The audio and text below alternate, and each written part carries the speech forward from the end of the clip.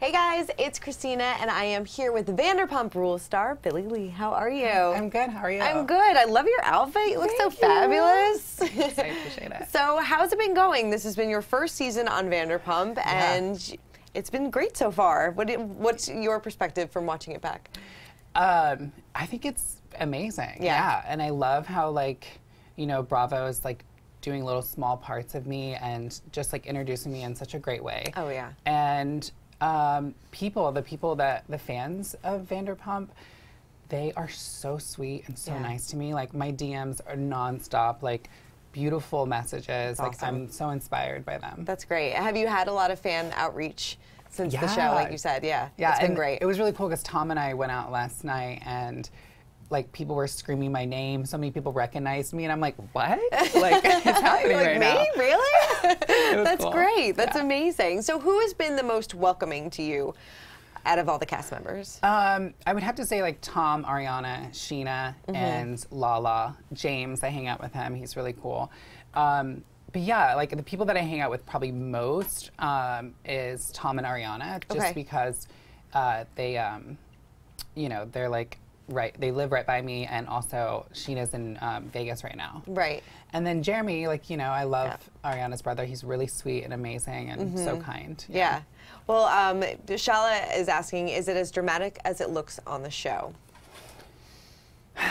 Well, it's edited, obviously, but yeah, I mean, it gets dramatic. It is intense, and even when the cameras aren't there, we still have the same drama. We still have, yes, it's still life. Even if I bring my best friend that doesn't work at SIR around the group, she was like, wow, there's always some kind of drama, even if there's no cameras. And I'm like, I know. Was that a big shock to you coming into this? Were you expecting it to be as dramatic as it was? You know what? I have no expectations. I actually was I don't want to watch any of it because I just want to meet these people and get to know them for who they are. Okay. Yeah. So you weren't a fan of the show beforehand? You weren't a viewer of the show? I knew Lisa. I was a fan of Bravo, but I don't watch a lot of TV. Okay. And also when I found out that I'm going to get the job, I was I didn't want to research everyone and watch the show and then have these expectations of them. I just wanted to get to know them in an organic way. And I think you can see that on the show too, because you ask questions about everybody and you're like, well, why does somebody doesn't like this person? Why don't they like that person? So I think that's probably the easiest way to go into this. Yeah, last night I was Tom and I were talking, and he was Sandoval, and he was yeah, when I modeled. And I was like, you're a model? What? This makes sense. Right. Yes, it all comes He was together. You didn't know that? I'm like, no. I don't just sit around and Google you guys. I just get to know you. Totally. Tracy says, I adore you. Sheila says, you're looking fabulous. Aw, thank you so much. I love the good vibes. Who has been the least welcoming? Least welcoming? Who would that be? I feel at first, James was a little who is this, you know? And then, Stassi was really kind to me. She's really nice to me. Katie was really great. At first, I was a little intimidated by Katie because we made eye contact a few times while we were at work, but she didn't say hi to me. Okay. I was like, oh my God, is she gonna? Me. Yeah.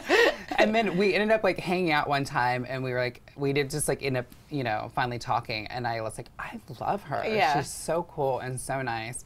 And I was warned by. Lisa was don't get close to Katie. Or, really? No, don't get close to Kristen. Okay. She was Kristen's crazy. And I was I actually like Kristen. I like her craziness.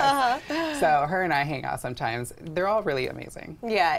Was it intimidating kind of going into this situation because they are such a tight-knit group and you're, coming in for the first time? Yeah. And it was I was going through a breakup, and then I started a new job. And I was so vulnerable. I was probably crying every day after work just because I felt also alone because I didn't really know anyone. Yeah. But I remember Ariana, I was kind of overwhelmed because there was drama happening, and I just didn't feel I was meant to be there. I felt out of place because everyone was knew each other and they were clicking. And she was I came into this group, didn't know a lot of people. She's I'm here for you, girl, if you have any questions. Awesome. She grabbed my hand and just was amazing from the start. That's awesome. Yeah. That's really great. Ashley is asking, are you dating? I am dating. There are so many hot guys at SIR. Yeah, there are. There are.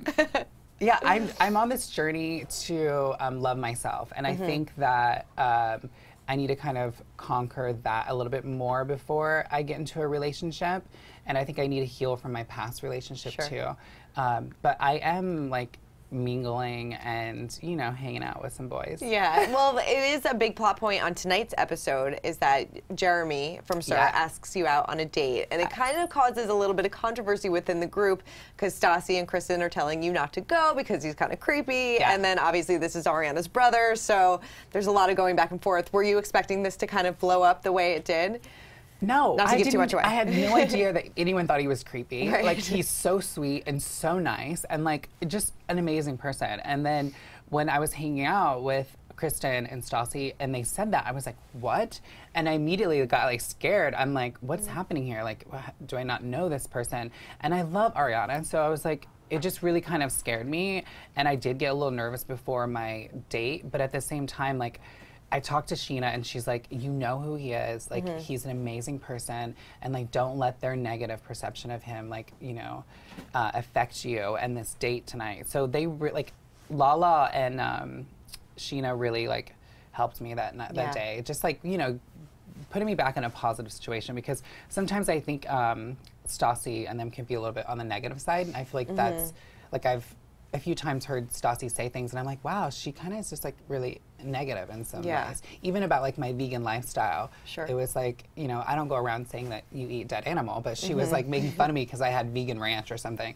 So we have that little drama about that. But yeah, what was the date like? Did you guys have a good time? It was so good. It was amazing. He wasn't creepy? No, he wasn't creepy. He was so nice. Yeah, we kick it all the time. Like him and I hang out and, you know, I said this from the start, I didn't want to get into a serious relationship and I'm a little older than him and I know he has like some things to experience, so I didn't want to like jump into anything serious with him, but I do enjoy him. That's great. So like you said, you're not in a relationship, so obviously you guys were just like casually dating. Exactly. Yeah. And what was it like having cameras follow you along in your dating life, because this is something that's completely different for you as well?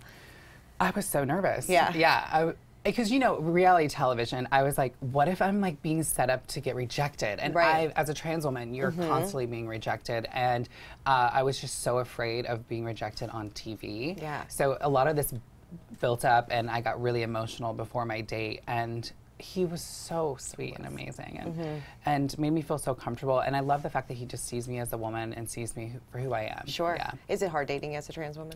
It's so hard. I was just telling my girlfriend, like, the other night I was out hosting a thing at SUR, and then this guy found out that I was trans. He, like, Googled me, and we were hitting it off the whole night. And then as soon as he Googled me, he was like, oh, I gotta go, because he found out that I was trans. So I, like, went to Ariana, like, at 3 in the morning crying. And she, like, cuddled me and just told me I was beautiful. I love her so much. But, yeah, I have these moments where, like, life is great, and then all of a sudden, like, and you're connecting with people, and then as soon as they find out that you're trans, it's like they reject you and they it's like the switch that's off. That's so frustrating. It is. Yeah, but I'm sure this has probably been such a great experience for you, like you said before, that you've had so many people reach out to you, and I'm sure you've had so many people from the trans community reach out to you as well. And it shows them that, you know, you can be successful, you can go out on dates, and everything's okay. And you know, I'm on this journey of loving myself, and I realize there's a lot of guys out there who really do love and appreciate me for who I am. And I go on dates and I meet guys and they're like, I don't care. That's you know, so it's definitely a hit or miss. It just depends. Sure, definitely. Amy's asking, joking, have you hooked up with Jax yet? No, I would never. You would never. Yeah, I mean, again, I'm a flirt. He's a flirt. I think we all kind of flirt and have fun. I love connecting, and I knew he was on this spiritual journey of like loving himself, and so we connected on that level. And you guys connected pretty early on, too. And I was just like, you know, I do hot yoga every day, and I meditate. And I was like, you really should get into hot yoga and meditation. And so we just connected on that vibe. But like, people do say like, oh, you guys were flirting, or, you know, what's going on? And I remember like one night someone was like, did you guys hook up, or something happened? And I was like, no, I would never hook up with him, and I would never do that to Brittany, because she's such an amazing woman, and I love her so much. Yeah, what do you think about their relationship? Do you think, as somebody that's kind of seeing this for the first time, seeing their dynamic for the first time, obviously a lot went down with their relationship this season, do you think that she should move on? Do you think that they're good together? You know, in the past, I would be like, oh, that girl's stupid. I cannot believe she's with him. And I've seen comments where people are like, you know, Brittany's stupid. What are you doing with him? And then I've been in a situation where I was the stupid girl. Yeah. And I was We've all been madly there. in love. Yeah. We've all been there. And if she's really committed on like with him and like they want to like have a relationship and he wants to work on himself and he wants to be a better man for her, I can't like, you know, be negative about that. And I give her so much love and support. And I think that if she loves him and she's happy, go for it. Go for it, yeah. Sarah's asking, was it easier dating before the show because people couldn't Google you? Yes. That's why I cried so hard the other night. And Ariana, I realized that not only am I trans, but I'm going to be like famous, I guess, or out there. Right, and, no, totally. Yeah, so that was really hard. And I kind of got this thought in my head, like, oh my God, am I going to be alone for the rest of my life? And that's like and I was a little tipsy. Yeah. But I just lost it. And like, thank God Ariana was there to like save me. But, you know, I know there's someone out there that's going to be amazing for me. And I just always try to stay positive. But sometimes we do, you know, get negative thoughts in our head and we actually believe them. Yeah. How can you not? But it'll happen when you least expect it. Right? Yeah. Thank you. What's been the biggest thing that's changed in your life since being on the show? Honestly, I would probably say the love and support. Yeah. Yeah. Like, and also just like a little bit of financial freedom. Like, you know, working at SIR and like also like I get to, because as an activist and like, you know, if you can't really make money in being an activist and also I love writing and blogging and it's hard to make money like that. So it's nice to be working at SIR and actually make money. Yeah. Is it crazy to think like how your life was maybe a few years ago to how it is now? Yeah. Yeah. You know, I've always known since I was little, like in my hometown, that I would have my own talk show someday because I just felt that and I really wanted to have a platform where I can educate and inspire people. And so I went to school for journalism and here I am today, and I do feel like it's going to happen. Sure. Yeah. Yeah, that's great. That's awesome. Gina's asking, how is Lisa to work for? Lisa, first of all, I just love her as a person. Like, I have a connection with her. But, you know, all your bosses, like, I remember when I was going through a breakup, she would be like, Billie, can you smile more? Like, you're greeting the customers, smile. And I'm like, oh, actually, you know, and I was sad and I was thinking negative thoughts because I was really sad and I was rejected by my ex. So, but yeah, she's on it. She knows her stuff and she's a boss and I respect her for that. And so I just like, you know, do what she says and I please the queen. Yes, you have to bow down to the queen.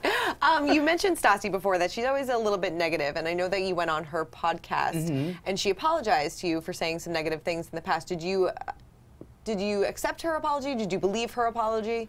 Yeah, I think that, you know, just like all of us, she's learning through her experiences. And, you know, sometimes we all come from different backgrounds. And sometimes I say ignorant things and I learn from that.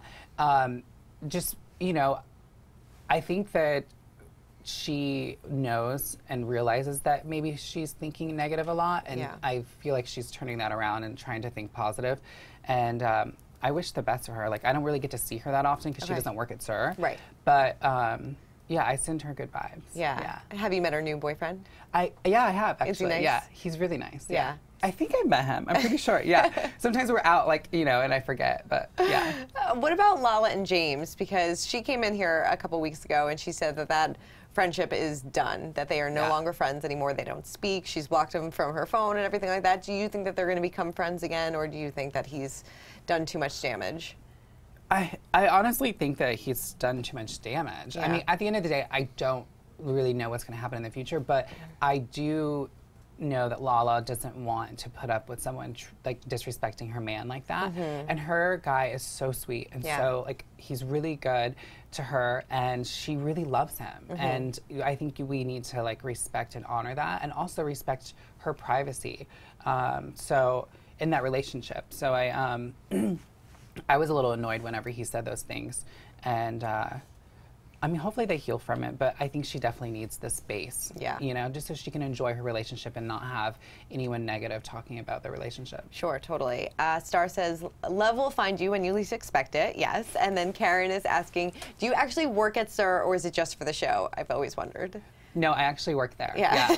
I work, whenever we were filming, I was working 5 days a week and I was so stressed out and I just was overwhelmed. And I asked Lisa, I was like, Lisa, can I take a month off just to like get myself together and heal from my previous relationship. And she was like, yes, of course. So they covered my shifts and they gave me time off. And now I'm out promoting the show and stuff, so I'm not there as much. But I definitely try to pick up shifts, and I'm there at least 2 days a week. Oh, wow. And then I'm going to start hosting a brunch. Oh, that's exciting. I'm going to be hosting a brunch there. Because Sir now is open for brunch, and I love brunch. So we were there we were there last week, and we were hoping to see everybody. Wait, did you go to dinner? Yes, we went to dinner. It was fun. Yeah, well, next time you go, you need to hit me up. I just hosted a dinner thing there, and it was everyone came out. It was so great. That's so awesome. So you do work there when cameras are not rolling? Yes. Okay. Yeah. So I think that's what everybody wants to know. Yes, me too. And sometimes it's like I took a month off, and then going back there working, I was like, my feet hurt. I definitely can get my diva moments where I'm like, I need a 10-minute break. I'm sure. But, did you go on the trip to Mexico coming up? I didn't. No, but I'm sure you probably heard about some of the drama that goes down. Oh my God, there was so much drama. But at the time, we were short-staffed, and I was hosting every day, and they're like, you can't go on a vacation right now. We don't have enough employees. Right. So I couldn't go to Mexico. But I heard some crazy stuff happened. Yeah. Sure. Someone has left his number for you in the comments, so maybe we'll check that out later. Coming up, what's that one moment that you can't wait for fans to see from the show or learn about you a little bit more this season? Well, I'm excited for them to see the date tonight. Yeah. I'm not being rejected, and he's really kind and accepting, and I love the fact that he is showing America that men can date trans women. Yeah. And you're not a homosexual if you date a trans woman. And, trans women are very powerful and very beautiful. And I think that when a guy steps out in this society and dates a trans woman openly, they are so brave and so amazing. And so I just give him all the props. No, he, the way that he was speaking to you and handled everything, he's just a very respectable person. Yeah, no, totally. Did I read this correctly that Leighton Meester actually helped you in your transition? Is that correct? Can you tell me the story? It's such the hardcore part of my transition, the surgeries and the really hard time. I do kind of try to keep that a little private just because it was a really hard time for me. But she's one of my angels. And I've had a few angels in my life, and she's one of them. She's the most beautiful, amazing person I've ever met. That's great. That's awesome. So then, looking forward, do you want to stay with reality TV? I know you said you would love to do a talk show in the future or something like that, but reality TV is good for you right now. Yeah, I love sharing my story right now, and if I can educate and inspire anyone, I want to. I would love for my trans community to be more accepted, so if I can be visible in that way. But the ultimate goal is to have a platform where I can share other people's story, not just my own. So definitely a talk show or hosting something would be great. But I plan on being at Surf for a couple more years. Awesome. Yeah. Well, thank you so much for coming by. And everybody's got to check you out tonight. Watch What Happens Live. Yes, I'll be bartending at Watch What Happens Live. I'm totally getting tipsy. Good, as you should. Billie, thank you so much. Thank you guys for all of your questions and your comments. We'll see you next time. Bye. Bye.